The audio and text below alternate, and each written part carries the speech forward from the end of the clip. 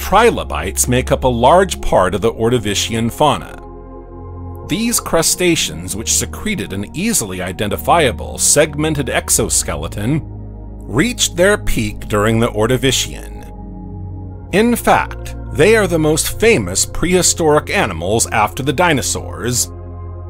Over 18,000 species have been recorded. They ranged in size from 1 to 70 centimeters or 0.3 to 30 inches in length. And their way of life covered the whole range of thalassic environments. Some were detritus feeders, grazers, or even predators. While a few species mastered swimming, the majority of trilobites moved along the seabed, burrowing into the sediment to escape predators.